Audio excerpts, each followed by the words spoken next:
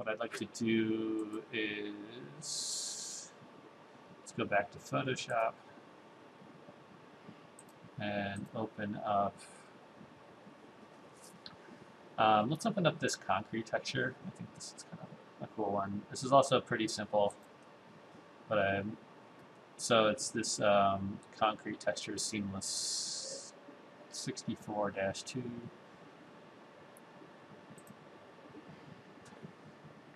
So these are sort of like prefab concrete panels. What's nice about this is you can see there's some variety between them. And there's just a little bit of sort of realistic feeling noise in here, but there's enough of them that when this copies, it starts to go away. Again, we'll save this one as it is since we made the adjustments, and then I'll go do image adjustment, hue saturation, desaturate it fully. That's pretty desaturated. I go to image adjustment, brightness and contrast. I'm going to wash it out. But you'll notice that this image, the little spacing between the panel is actually not as high of contrast as the wood was, for example, where you had those really black lines. And what I want is like a sort of clean gap between these. So I'm going to wash this out just enough so that I'm getting a nice subtle texture of the concrete panel itself. And then what I'll often do is I'll come in here and I'll actually draw in lines. So I'll go to the line tool and I'll change, yeah, it's way too thick. And I'll change the width to like 2 pixels. And I will literally just draw in the spacing. And all I'm doing is just using the line tool and holding shift so that it draws perfectly straight lines. And now the tricky part is, because this is seamless, I need a sort of half panel, or I need a spacer at the bottom, so that when it matches up with the one at the top, it'll be a spacing between the repetition of the image. So I'm going to just draw one here, and then just kind of scoot it down. So I'm just using the arrow key to put that down at the very bottom. So when this repeats and it hits the top, it'll be empty at the top, but it'll have that line at the bottom as a seam. So this is making for a much more sort of crisp bump map here. I'm going to take all of those shapes. If I select one, hold shift, select shape 10, right click, I can merge them all together. So that's just my my lines all combined.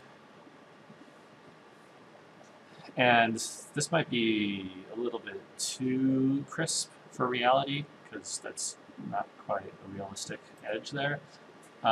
So to help fix that, I'm just going to go to Filter, Blur, Gaussian Blur, and I'll have it rasterize the image. But I'm just going to rasterize it by like 0.5 pixels. Click OK. So now if I zoom in, see how there's just a little bit of blur there? That'll help make it feel like there's just a little tiny bit of an edge and not like a razor sharp edge. And I'm also going to lower the opacity just a little bit, which will help kind of thin those lines. Maybe 75. That's feeling pretty good. And now I'll save that as JPEG. And the concrete textures, and I'll add bump.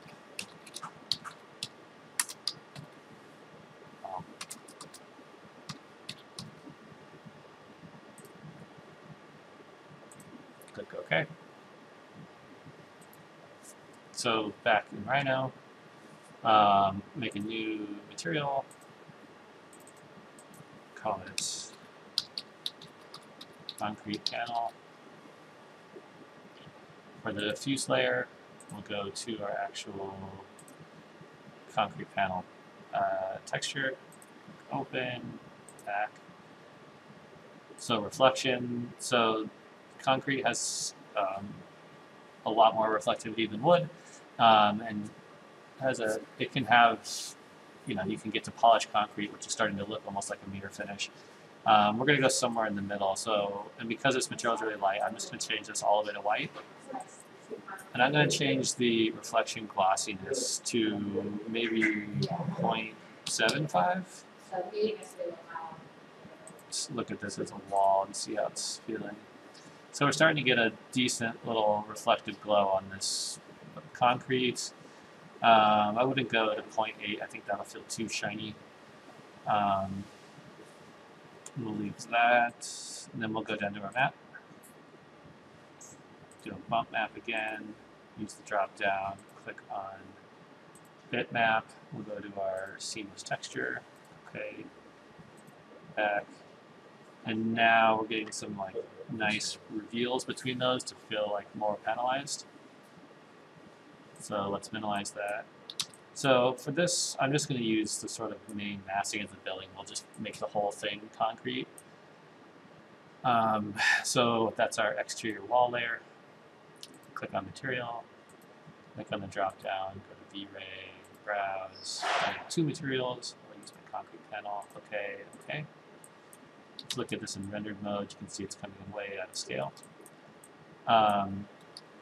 So this material is a lot easier to understand the scale, right? So it's 3 wide by 1, 2, 3, 4, 5, 6, 7, 8 tall.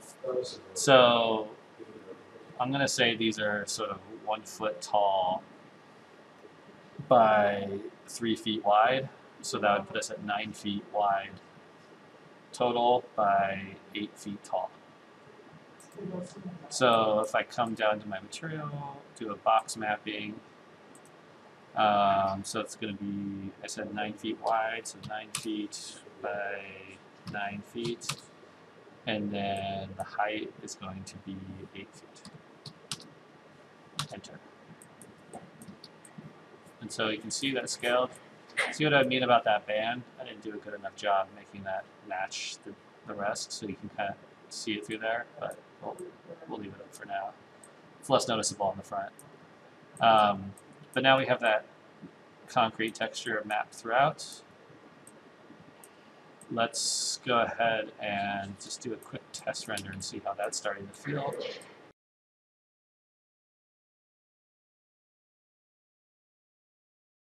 Yeah, so see things like this, just that little bit of shine right there makes it feel like it's an actual panel and not just a flat texture. So that's working pretty well. You can start to see it here and here as well on these sides. As our concrete panel, the scale feels right. Of course, there's a bunch of other missing pieces we're working through.